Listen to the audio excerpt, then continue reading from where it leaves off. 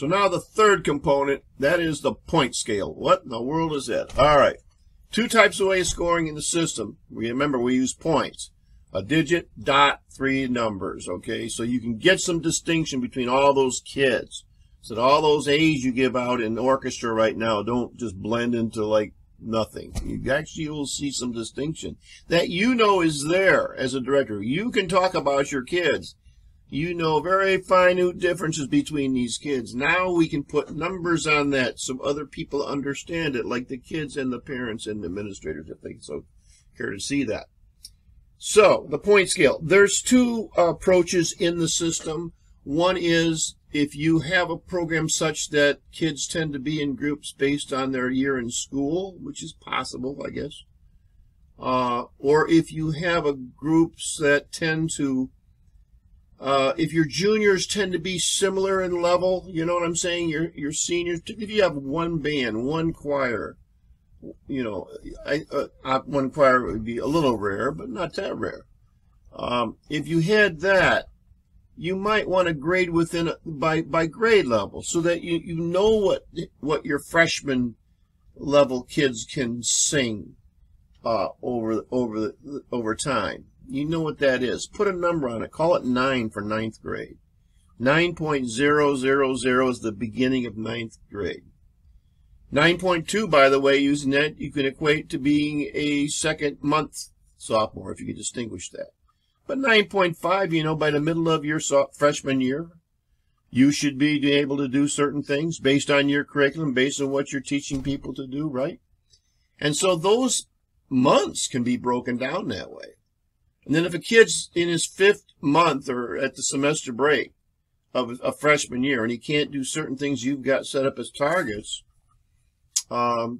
then he should be scoring, or she should be scoring, a 9.5, and he or she comes in and scores an 8.7, they're back at 8th grade level here. They're slipping. You see, that's what the grade system's about for point scale, and that's the way this one is set up. Put 9, 10, 11, 12. The lowest number for the high school is a 9. 9th grade, the highest is a 12. The middle school, 4 to 8. So that's one way of thinking. Now, let's say you don't have that situation. You've got a bunch of kids. You've got super talented sophomores, and they audition to get into that top wind ensemble or that top choir, and they're very capable. This is a little bit more normal with multiple ensembles, right? If you get 4 bands, 4 or 5 choirs, you might, 3 orchestras, you might want to consider the ensemble level, unless your scheduling system at your school locks kids in by what grade they are. And to a degree they do. Depends on the system. So you might want to choose an ensemble level approach. You would check here under ensemble scheme. And, 4, 5, they could go like beginner or level. I mean, you might have 4 ensembles that might be a 9, 8, 7, and a 6. In other words, to get into the top wind ensemble or the top choir, you must score a 9.0. That's the standard. And then when you start assessing, you should maintain that 9.0 or greater to maintain an A level. And if you're not, you're scoring an 8.5 or 8.0 or something, you're behind the standard of the group that you auditioned for and got into, right? Same principle. You divide one number into the other, and you find your grade. Okay, just to connect this whole point scale thing for you once, let's take a look at an ensemble scale selection where the top wind ensemble, in this particular example, is a 7, requires a 7.0 or greater to get into that ensemble. So here we have a score sheet of an etude test for someone named Olivia, and etude 1, etc. And here you'll see the scores hovering just above and below that 7 margin, right? And what I'd like to show you here, you'll learn about this when you get into the score sheet itself, is that when you listen to the performer, the most important thing to do is to first gather your thoughts and have an impression score. Not a range, yeah, a range, but get a feeling for that. When you listen to this kid, what is she? Is she a 6.5? You'll learn to attach numbers to impressions. Now, you want to use the impression range methodology that is described in other areas of the Scoresheet Academy. But notice the black box here. This is the first number you put in. You say, I think she's an 8. Then you go through and you put in these breakdowns for tone quality, technique development, accuracy, and musicality. These are three categories in a customized sheet that was designed by a school. And as you put these numbers in, they add up in this box, right? And so what this person discovered was that their impression score was a tad bit higher.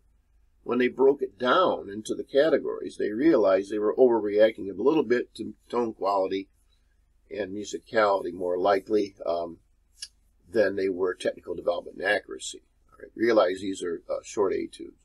So that kind of a point difference I would have rectified in my mind one way or the other. This particular school chose to keep it in the same spot and leave that number there.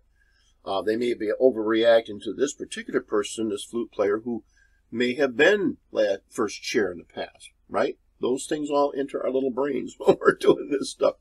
So it's really a spot check. It's going back to your initial impression score that's so very important. So let's take a look at what that looks like in the classroom. Well, on the classroom side, we go down and find Olivia down here. And there's that score we were talking about, 7.080.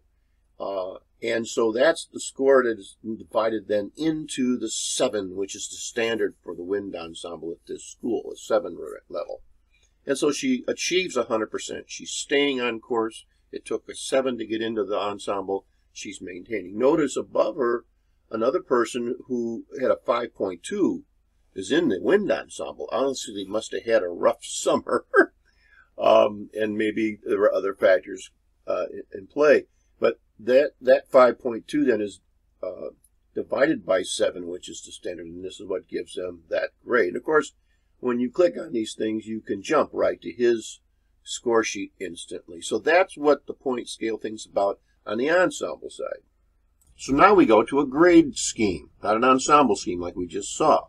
We're going to focus in on a student named Kip Blumson right here. Kip, he's a 4.473. This school, this high school, has set up the 4 years of high school as a standard so that 1 is a freshman, 2 is a sophomore, 3 is a junior, and 4 is a senior. So you see where Kip's at. And so how do we know this viola section here that Kip, what grade he is? Well, the system knows that when you put in the kids. Let's take a look at that.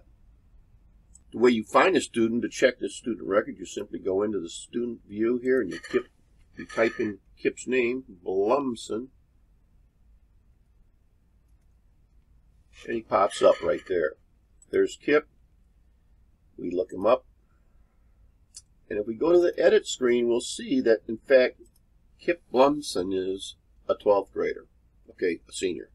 And that's why your database, you put the year in school in there, and then the system will calculate the grade against that. That's the important part of that element, which we talked about earlier.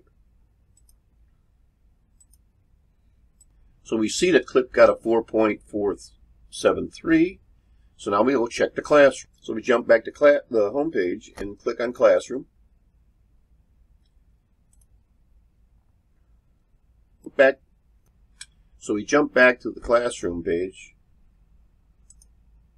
And so to look at the classroom for this particular ensemble, we go back to the home page, click on Classroom, our senior orchestra. We're looking at auditions, and we display the data.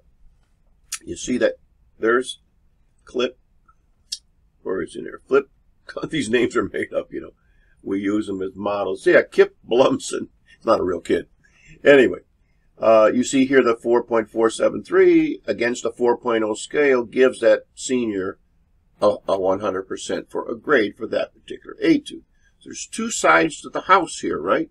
You've got all this data, these 4.00, these 4 digits numbers. This is what gives you distinction between kids, very finite distinction, and is able to drive data to track progress, depending on what number you call certain grades, if you're a grade system, or what number you require to get into a certain ensemble if you use an ensemble system.